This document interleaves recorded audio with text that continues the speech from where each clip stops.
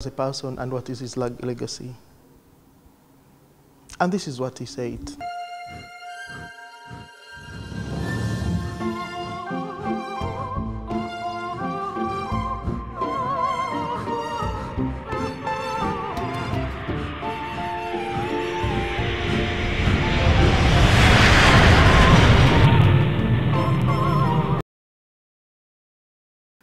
Viewers watching this program, as you know that we have dedicated these 2 hours in tribute to His Excellency, who was the former Prime Minister of Ethiopia. Not only is he a son of Ethiopia, and who has put Ethiopia on the world map, but he's also the son of Africa. Some of us who have had the chance to meet this honorable gentleman, a world leader, we have been able to see what he has done. As you might remember on this program, we did show you some of the developments that we saw in Addis Ababa ourselves by the lens of this camera.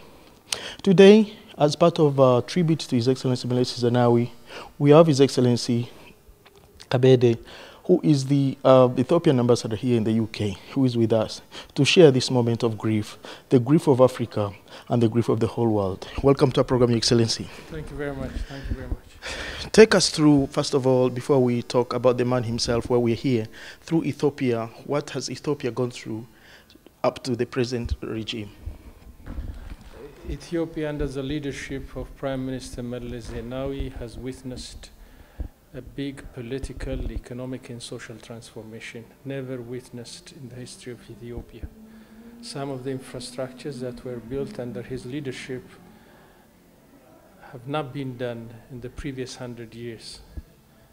He has given us a chance to see great and big transformation in Ethiopia. Now, I thought our viewers could be happy to know the political transition of Ethiopia. Where was Ethiopia? What Ethiopia went through to reach where we are here now? Ethiopia was before the military dictatorship under a feudal regime, and then the military dictatorship stayed in power for 17 years, and the military dictatorship was deposed by a liberation movement known as EPRDF. After EPRDF came to introduce the democratic constitution, which assures the basic rights of the Ethiopian people, and then came up with the 3 successive 5-year development plan, which resulted in a big transformation in Ethiopia. The school coverage, the primary school coverage was 100%, reached 100%. The basic health service coverage reached 100%. Universities from 2, we had 32 universities. The road lanes in Ethiopia, from a mere 23,000, it has reached 269,000 kilometers. And we are in the process of building 3 major dams. And in the early 90s, Ethiopia was producing merely 450 megawatts. Now it is producing more than 2,500. And in fact, by 2015, Ethiopia will produce more than 10,000 megawatts of electricity. Not only sufficient for the national consumption, but also sharing with the neighboring countries, with our friendly and sisterly countries.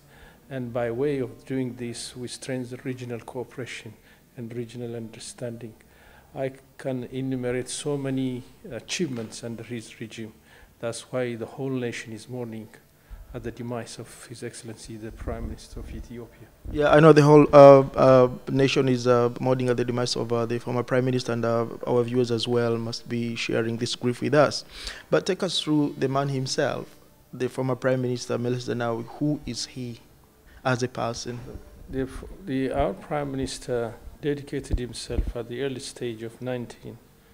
He committed himself to liberate Ethiopian people from poverty, and he struggled against dictatorial regimes, and in fact he joined the liberation movement at the age of 19 when he was a medical school student. He was one of the brightest in Ethiopia. He won a scholarship, and he attended one of the earliest high schools in General Wingate, and he was among the top students when graduating the high school. He joined the medical school.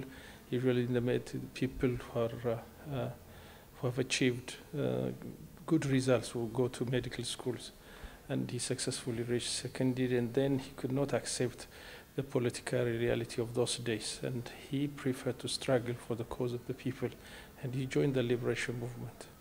And after that, he led the country into, as I have said, into a big transformation leap forward, and he was an intellectual, well-read person who updates himself.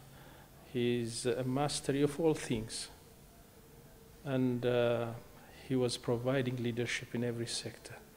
And he's a leader who will be missed in every sector, in all walks of the Ethiopian life. Now, as a